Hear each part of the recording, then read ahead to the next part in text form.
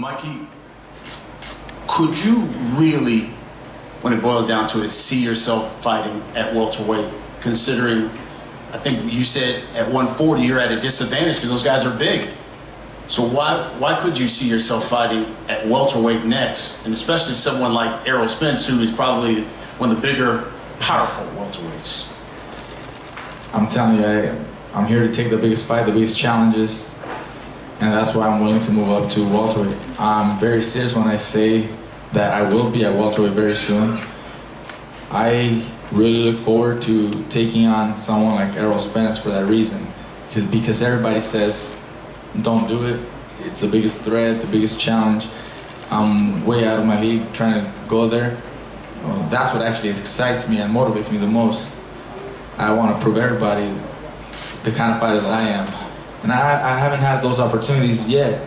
I've been fighting, you know, champions and undefeated champions, but it seems like I'm always the favorite. It seems like my accomplishments don't get enough credit sometimes because, well, you're supposed to win. You're supposed to beat that guy. But a fight with Errol Spence is a whole different league, and that's why I'm really interested in getting that fight. We'll wrap it up with this same question to both of you. Start with you, Mikey. First time for you fighting here in 7 years. Back home, what should we expect Saturday night? Este sábado va a ser una gran noche de boxeo, gran pelea. Estaré peleando aquí por primera vez en 7 años. Que es bonito regresar aquí a casa, sentir el apoyo de todo mi público, todo aquel que no ha podido ir a mirarme a mis otras peleas en otros estados. Ahora sí pueden venir y disfrutar aquí en vivo, aquí en Los Ángeles. Estoy muy contento, muy agradecido de que mi oponente aceptó venir aquí a Los Ángeles. Una gran pelea, en realidad 2 campeones, 2 invictos, vamos a pelear. No puedo estar más contento. Yo les garantizo que voy a dar todo de mí para salir con la victoria y salir triunfador el sábado por la noche. Well, I'm very happy to be here. It's been 7 years since I last fought here, and to be able to come back and give my local fans and people who support me an opportunity to see me live, you know, and not just a fight, but a world title unification match, you know, here at Staples Center is just a great thing.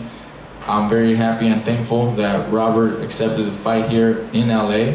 I know other opponents would say no. I'm very happy to be able to give the fans this type of fight here at Staples. You know, now I'm coming back as a world champion, and I get to unify the titles here in front of my home crowd, hometown. You know, there's nothing better that I could ask for. This is it, and I'm ready to do everything it takes to win.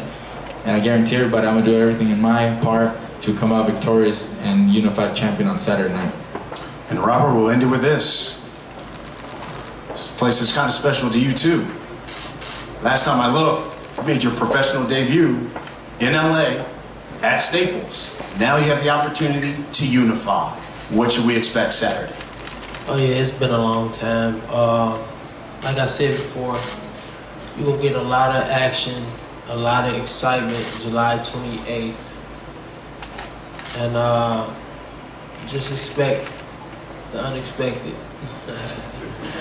Before we face off the fighters, we're gonna take a couple of questions from members of the media. A question for Robert. When you hear Mikey here talking about Errol Spence, what are your thoughts? He's a fighter. You know, the fights that he wants. You know, you can't tell him what he doesn't want. You know what I'm saying? Them the future fights that he wants. Keith Heidig from BoxingScene.com. I was wondering if Mikey and Robert could both answer what they remember from the Corrales-Castillo fight, you know, one of the best fights in boxing history. Well, I remember watching it, and you know, the ending was the most dramatic. You know, I was watching, I was a lot younger, and I thought Castillo had that, you know, after dropping Corrales, and that was the victory right there. And you know, if you blinked, you would have missed it. You know, Corrales stops Castillo, you know, and it was just, I think, the biggest, you know, moment, the biggest, most dramatic moment in boxing for that time, and up until now, you know, it's still one of the top. Robert, could you answer that as well? Which Robert? Me, Easter.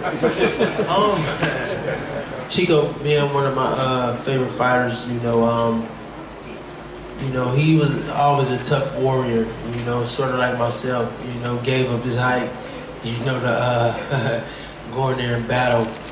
But after being dropped, you know, he comes back even stronger and finished fights, and then you seen he finished the fight and the ref stopped it, and he was victorious.